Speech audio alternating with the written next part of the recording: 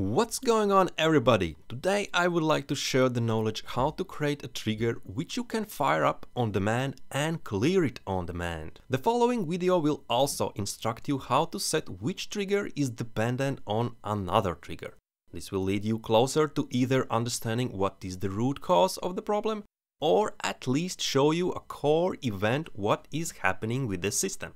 The fastest way to fire up a trigger on demand is to use Zabbix Trapper item. This is not an agent-related item, nor an SNMP related item. Let's show you the whole setup. At first, I will go to Configuration, Templates, and create a new template. The name of the template will be Fire Up Trigger on Demand. Template group, Modules. And I will hit the enter to apply. Going now to the items section, creating a new item, item name, symptom, item type, Zabbix Trapper, item key, symptom.key, type of information, numeric, application, weather. Hitting the enter to apply. I will open now the very same item and clone it to another item. This another item will be called a summary item and the item key will be called summary.key. Hitting the enter to apply. Now going to the configuration hosts. I will create a one dummy host. Host name will be application1. Every host in Zabbix must belong to at least one host group. I will assign it to a pre-existing host group, applications. The IP address of the host does not matter.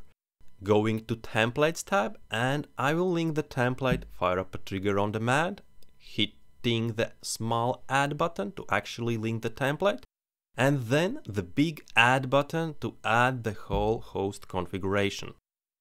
Everything now is prepared. I must let the backend to know that there are new instructions on how to execute the monitoring.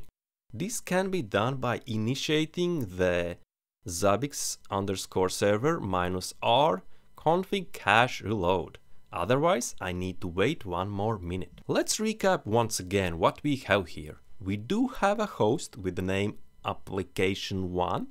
This host has two items, two Trapper items more precisely. These items are waiting for someone to feed them. To feed the Trapper item, you must use Zabbix Sender utility. It is available on all platforms. On Windows, it is usually coming along with the Zabbix_agent_d binary. Here it is. I will open now command prompt and launch the help for this utility. At the very end of the output, there is a sample on how to use this command. Let's try to write our own command. Zabbix_sender -z, here must be the address of Zabbix server or proxy. In my example, I must use the IP of the server where I executed the config cache reload. -s, the actual host in Zabbix where you want to deliver the metric. Application1. -k, the item key to store the metric inside host. To be 100% sure about the destination, I will copy this host again, go to the front end, insert it inside the search field. The host appears. Click. What are the options to store a metric in this host? Items. Type Zabbix Trapper. Apply. 2 items in total. I will grab symptom.key and put it in the command. The metric I will deliver is number 20. In the output, please ensure it prints preceded 1 failed 0. I will deliver another number to my secondary item. Let's take the exact key.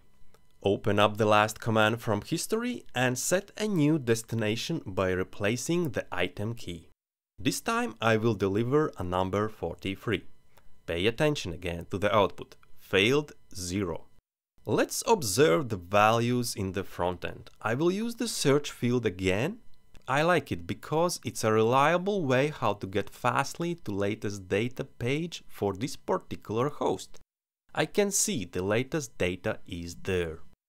Now I will create some triggers on the top of these items, going to the configuration, templates, opening triggers section under my custom template. I will click create trigger, add expression, select symptom item. I will use the default function last and set a really weird trigger expression which looks for number 20. Trigger title will be wind is blowing. Severity for the trigger average. Hitting the enter to apply. I will create now a second trigger. Add expression, select summary item. Trigger function will remain last and I will look for number 88. The trigger title will be Storm has landed. Severity for this trigger will be high. Hitting the enter to apply. Going back to the SSH session and reloading the Zabbix server's configuration cache so the backend instantly knows this new logic how to fire up the triggers. Now at the front end, please open monitoring latest data page. Observing the values, the symptom item shows already the value 20. I think the trigger should be in the problem state by now. Let's find out by pressing on the host. Go to Problems. Entering full screen mode. The filtering seems right. The page is clean. Here's the thing. We use the function last in the trigger expression. In this case, the trigger will be evaluated only when a new metric comes to the item. What can we do right now? I can send another 20. Bringing up a command from history. Delivering. Pay attention to the output. Proceeded 1, failed 0. And now in the very second I reload the page, I can see there is a trigger in the problem state. I will feed the summary.key as well by sending a number 88. Refreshing now the problem list. We see 2 problems on board. What if one problem has a higher meaning and it should suppress the other problem? To configure the trigger dependencies, go to Configuration, Templates, open section Triggers for our sample template, open a trigger with the lower meaning, click on the Dependencies tab and set who's the boss. And the boss in this scenario is Storm has landed. Update the configuration. This time we do not need to reload the configuration cache for the backend because it is not related anymore to how we execute the monitoring.